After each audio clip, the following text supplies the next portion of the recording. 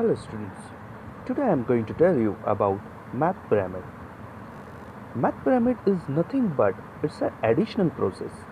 Okay, so the definition of math pyramid is add any two numbers next to each other, that means an adjacent numbers in each row, and write the answer in the circle above those two numbers and upward. This process is known as math pyramid.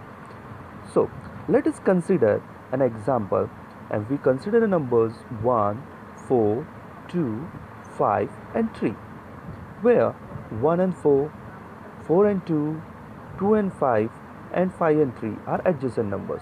So addition of 1 and 4 will be 5, and we have to write 5 above the numbers 1 and 4.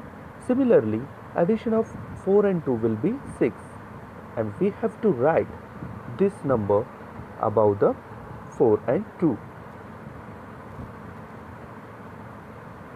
Similarly, we have to add 5 and 2, that means 7,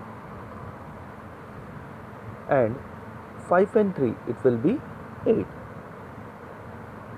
Similarly, we have to add 5 and 6, it will be 11, and we have to write this 11 above 5 and 6. Then 6 plus 7 will be 13, and we have to write this number above 6 and 7. Similarly for 7 plus 8 and so on. So 11 and 13, it will be 24. 13 plus 15, it will be 28. And last one, 24 plus 28, it will be 52. So now this is a pyramid structure where we have to add all